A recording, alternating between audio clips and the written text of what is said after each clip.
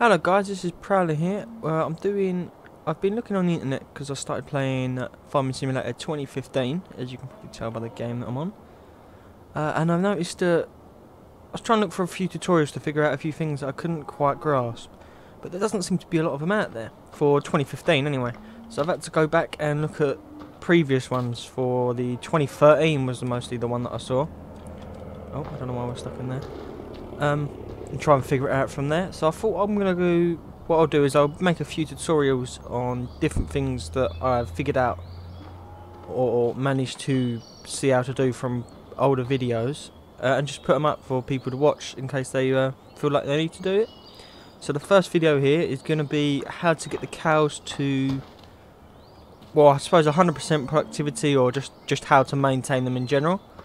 So if we go onto here, you can go across and we can see I currently have, well, it's bugged at the moment. Sometimes it goes to 0, sometimes it goes to 100, but it's at 100%. So it'll be producing liquid manure and milk.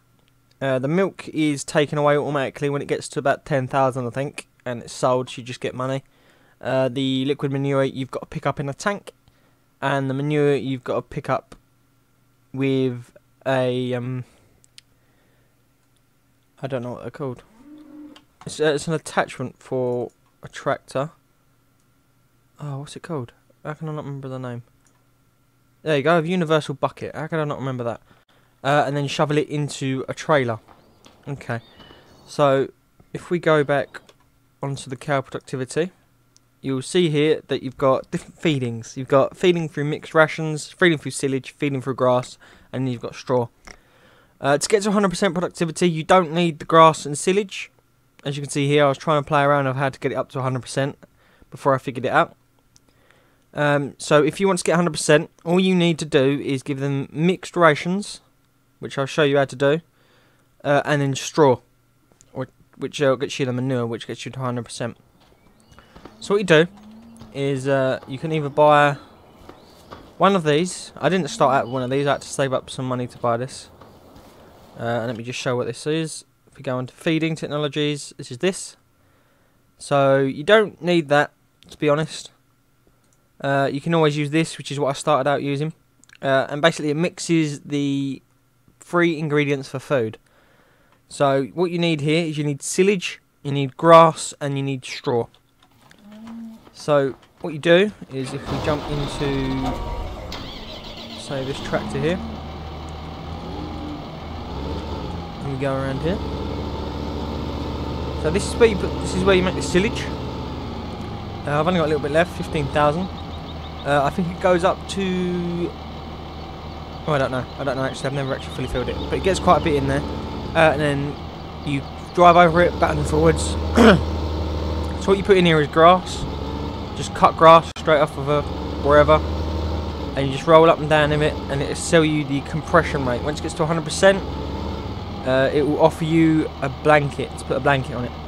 You put the blanket on, and then you leave it over time.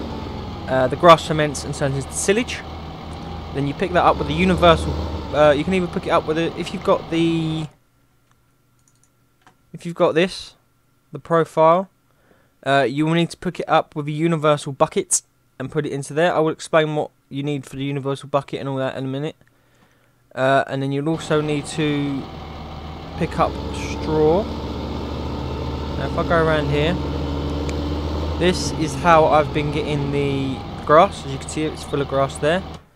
So all this is if we go on to loading wagons, is this. It costs 27,000. It's the Euroboss 330T. It can pick up these various items, grass, straw, and other stuff. I only use it for grass, and obviously you need a mower. You've got the dual mower, you've got the front mower, or you've got this. I've never used this, to be honest. I went for this because it's only a few thousand more, so I just saved up and got that, and I've been using that. You don't have to have a field of grass, so there is an option to, if you've got a field, you can plant grass in it. I did try that out, but it messes up the field, because to be able to get the field back so you can plant on it again with something that's not grass, you have to use a plough, and you have to create the field again, which is a different option that a plough can use, because it can do it can cultivate the ground, or it can create the ground bigger. So if I went, for instance, if I enabled the mode for a plough and I drove around this edge bit here, around the field, it would extend this field. So this bit that I'm going over would make would become part of this field, which is a pain. But what you can do is, what I've been doing is, I've got this big grass patch here that goes around my field over here. I've just been mowing this, and then you don't have to do this, but I've been using this, which we'll have a look at again. It is further down, I think. Maybe not. Oh, it's a widowers, that's it. It's the bigger one of these. You don't have to use this, but basically what it does is it throws it all into a straight line, so you can pick it up. Otherwise it's just grass, all grass where you've cut. Which doesn't, so you don't need that. You can just go over it with this and pick it up. It just means you have to go back and forward a couple more times. So what you do is you pick all this up, before you attach to it. There we go. And you get grass. As you can see there, it's a little grass symbol, and I've got 16,000 of whatever that unit is. I still haven't figured that out either. So what you would do is you would come over here and just unload. Now, as you can see, I've already got silage in here. I don't know if this is a bug at the moment, but if you pour grass into already silage, it just gives you more silage. So I'll put a bit in there now. So now I'm up to 22,000 silage when I just put grass on it.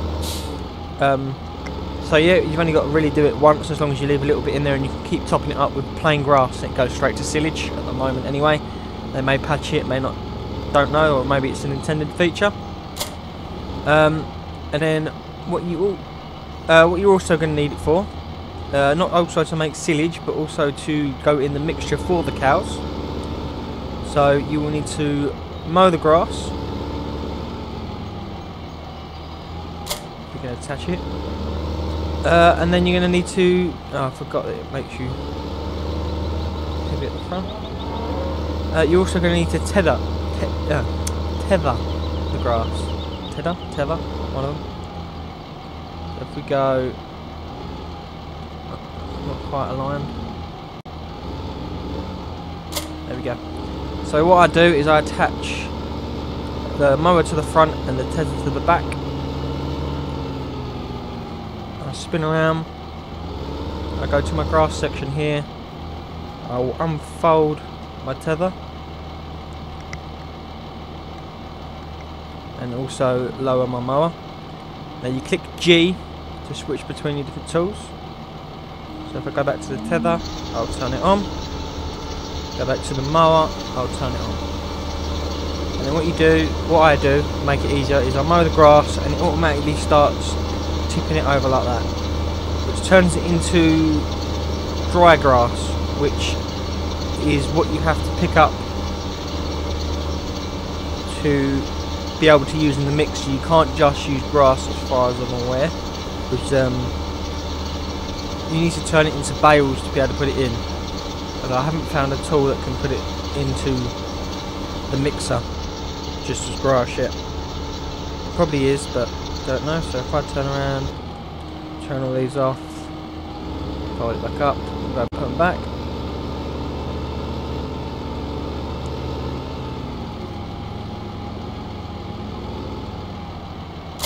You don't have to put them here, this is just default. Might as well, it's there. Chuck all my stuff in there in a line so it's easy to get. Okay, so once you've created your your straw, or your dried out grass, obviously I'll do the whole field. At the moment, for this demonstration, I'm only doing this. Now again, you don't have to, but you can use that to put it all into a line, which makes it quicker to pick up with the baler, but you don't have to, you can just leave it as a field of turned up grass. And then what you need to do is, there are two balers. I've got, I think this is the first one here. Yeah, this one.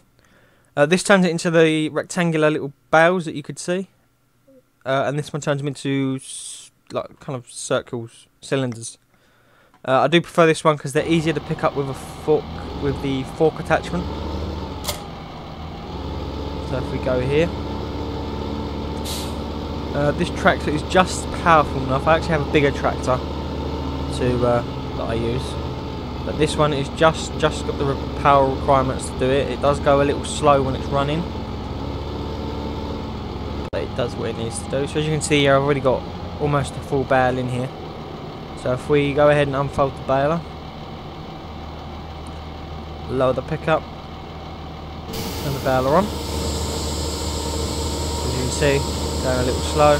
Picks up eventually, but it takes a minute, and it will just pick up grass. Now obviously I've wrecked the bale that was in there, because the bale I had in there was straw. Obviously we just turn off the baler, fold it back up, and that will spit out little rectangular bales. Actually we can do it here right now. This is probably going to kick out a grass one, even though I had mostly straw in there before. Here it is. That's fine though. There you go.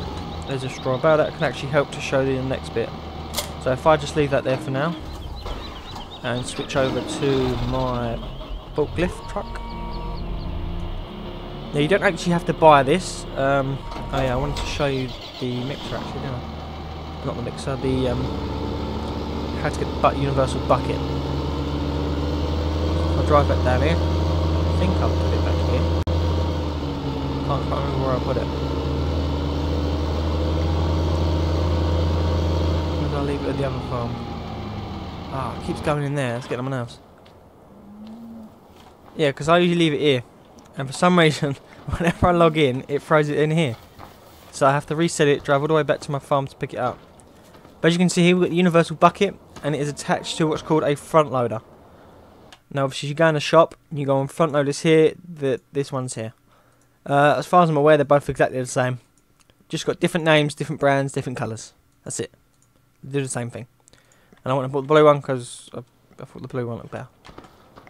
Purely for the colour. But what you would do is you would attach it to the front here with the bucket. There are only Pacific tractors that can do it. So if we go back in the shop, if you can go over and you can select the various tractors, and it will see here, look, this tractor can also attach a front loader. This is the tractor here that I've got, I believe. No, I ain't. I've got the more expensive one, but this is the basic one you can get. 64 grand. And then there's a bigger one up here somewhere. This one is the one I've got, 157,000. Which also can attract a tractor. It's just got more power is the only difference, I think. That's got 118. That's got 55. So double the power. So what you would do is you would attach that with the bucket and the front loader on. You would then pick up silage with the bucket, raise your bucket in the air, obviously trying to drop it on the floor, because you do lose the silage unless you drop it back on top of the silage. Then you would take it to, in my case I don't need to do this anymore, but if you had, say, the mixing wagon that wasn't the automated one like this, you'd come up to it, drop it in the back. You would have to attach a tractor to it to see the measurements. So if I get in this here, you can see the measurements, the mixing rations on the side. You'd have to attach to the trailer and it would give you the same screen. And then basically, as you can see, you need the hay to be between 30 and 60%, silage between 30 and 60%, and the straw needs to be about anywhere between 0 and 40%. So what I usually do is I usually pick up about 4,000 silage, which gets me to about 33%, something like that.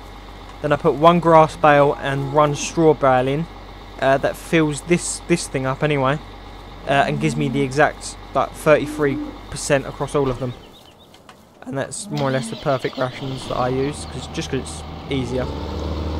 And then you dump it into any of the trays. You don't have to do that one, you can do it in these ones as well. Just reverse the, or you can drive him forward I suppose. Just go next to these or next to that, and it'll give you Q to unload. You click it, unload, obviously. So yeah, that's how you put the silage in. That's how you get the silage. So I've shown you how to pick up the grass as well, turn it into bales. And now you can either use this tractor with the front loader, the blue thing over there, and you can put, I think there's a fork attachment.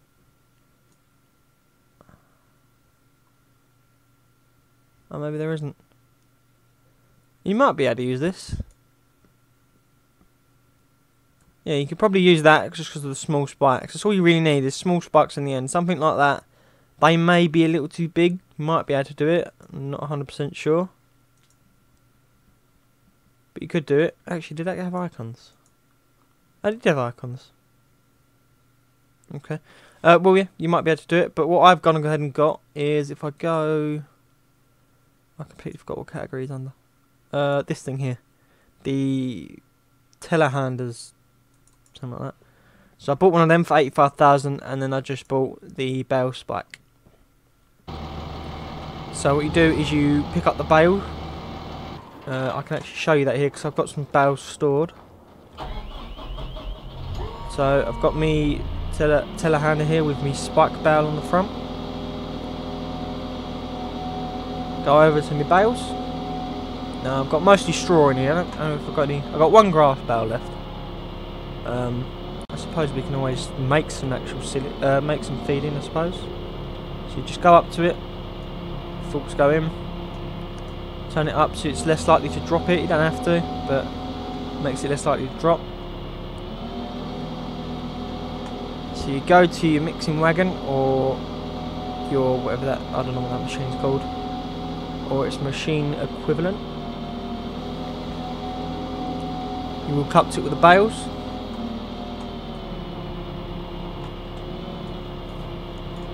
Make sure you're right above it. And just drop the bale in, and as you can see I've now got grass in there.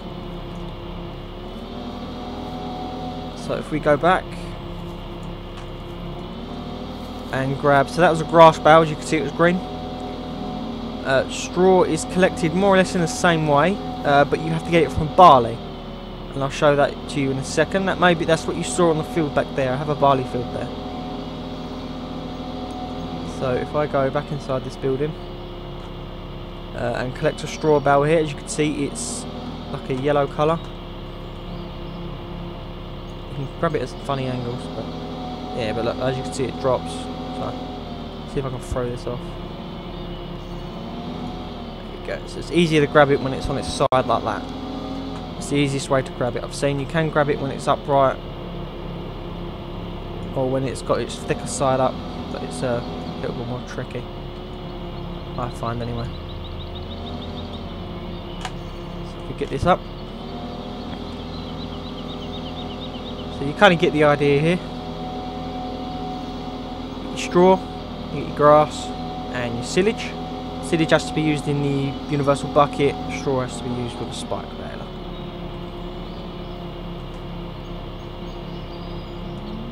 There you go. So now if we get out here, you can see we've got 8,000 litres full. We have 50% straw, which is too much, as you can see it's red, and 50% hay, which it says is okay. So what I do, because it's easy, because I've got this machine, this is why I use this machine, it's the only kind of real benefit, is forages. Oh, it's because I've got that in there. So I can turn on my mixer and it shovels in some of that. So we want to just top it off here with that. As you can see, all the lines are now blue. There you go. I've now maxed it out and they're all exactly on 33%. Turn off my mixer. I don't know if I can give these much more food because I recently filled it up. I think they can only hold about 17,000, I think. So as you can see, I've got my full rations here. It's the same as if you had the trailer. Just pull up next to it. Gives you the unload option. Good queue and it will flow out. Now I'm going to stop that so we can get on. What did I want to show you? Oh yeah, so I want to go to my harvester. Here. So I've got the biggest one you can get. You start off with a smaller one.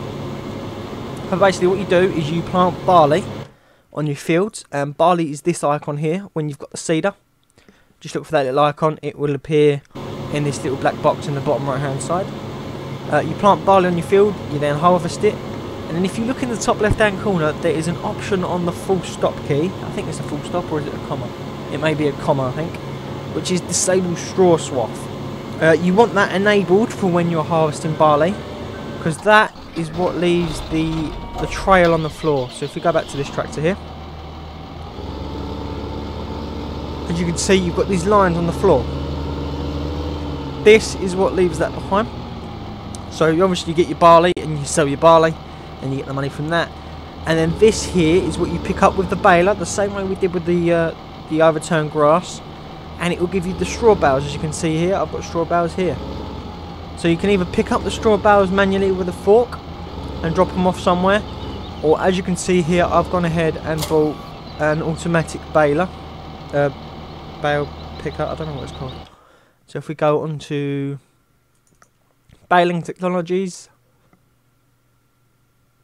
as you can see here, I've got the auto stack, which basically what I do is I click B, lowers down a little thing, and I just drive around, drive next to the bales, make sure they're on the right hand side. That'll pick them up and it'll just load them in. And that's how I make the big stacks you see in the thing there. Because once it's full up, you click O. I can actually show you here because I've got a couple of bales in. So usually I'd fill it up, it'd have 16 bales in instead of 2. The little hook goes on the top, slides away, and puts it like on a big stack. So it does that, goes into that position, and then you can move it around and click O and it will drop it in a position. But I'm not going to do it because it's not full yet, so I'm just going to abort it and make it go back down.